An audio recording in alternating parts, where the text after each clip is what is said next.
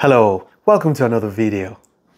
So this is another limit problem, and there's something special I want to tell you about this. It is recommended and highly recommended that you know how to write E in its limit form, because it will save you when you see some expressions, you could easily tell what the answer is going to be. And let me just give you a quick hint.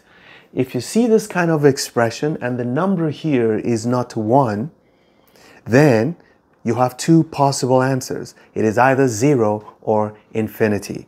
Just know that.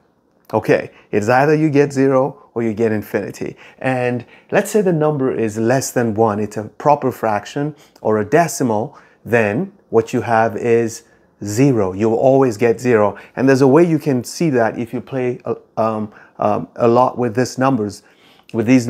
Now, if the number here is slightly greater than 1, even if it is 1.000000001, you're going to get infinity automatically. But as long as this number remains 1, no matter what you do to the rest of this expression, you're going to get something in terms of E, either as a smaller version of E or a bigger version of E. So it's important that you just know how to write E based on this definition. And that's what I want to show you.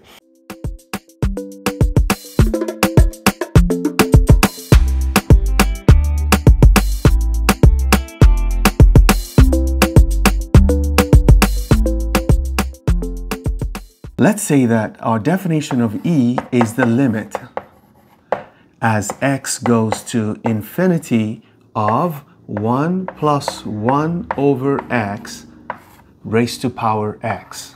This you have to know. You can write it this way, or you can flip these two, so it's the same thing as the limit. When you flip these two, because as this goes to infinity, this expression goes to 0, you can say it is as x goes to 0 of 1 plus x raised to power 1 over x. You can see how I just changed the two. Okay, I changed this to infinity, this to 0. Just pick one of these and make sure that it's something that you always think about every time you think of E. And this can easily be written as the xth root of 1 plus x. So this is the same as this. So try and have a good picture of it, a good picture of this, a good picture of this, a good picture of this. These are all the same. So when you get a question, just look. Remember, you see how consistent the 1 is. That's when you get E. If it is not E, if it is not 1, then you're going to get infinity or you're going to get 0. Okay? But any modification of this gives you a multiple of E or a form of E. So let me show you what you do. Your focus should be first on this whenever you're trying to find a limit with this expression. The only way this makes sense as E is if what you have here is 1 over x. But as you can see, what you have is not 1 over x, it's 2 over 3x. So we're going to do a substitution because we need to replace this guy with something that looks like this. Don't worry about this because we can modify the exponent. This is what we need to work on. So we can say so in answering this question, let's put this in a box because we don't need this right now.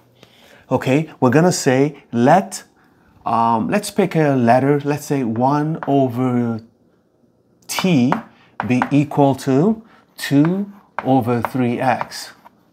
Okay, so it means our limit that we're about to calculate will become 1 plus 1 over t. Okay, which is going to look like this. So what do you think x is going to be? If this is our 1 over t, we can say this implies that 3x equals 2t, so that x equals 2 over 3t. Okay, good. So that's what we have for x. So we're going to go here and say, therefore, we have the limit as x goes to infinity. But what happens as x goes to infinity? Where does t go? Definitely t also goes to infinity, because if you look at this, or we can say also t, which implies t equals 3 over 2x. So as you see, as x goes to infinity, this also goes to infinity. So we can rewrite this expression as t goes to infinity. Because x goes to infinity, t also goes to infinity. And then we can say this is 1 plus. Now, remember, we've replaced 2 over 3x with 1 over t. But now we have to write x, this 5 over 6x, in terms of t. Oh, we said x is 2 over 3t. So this will be 5 over 6. Instead of writing x, we're going to write 2 over 3t. And now see what this is. This is now the limit as t goes to infinity of 1 plus 1 over t raised to, what do we get here? How do we simplify? 2 cancels out 2 here, so you have 5 over 9. We're going to have 5 over 9t. Which is the same thing as the limit as t goes to infinity of 1 plus 1 over t raised to power t raised to power 5 over 9. Do you see that? Now we know that this is e from this definition. You see this? Is e. So this is equal to e raised to power 5 over 9. No L'Hopital's rule, no differentiation, no natural log. All you did was just simple substitution, and you generated what e is, and now you have what your limit is. Never stop learning. Those who stop learning have stopped living. Bye-bye.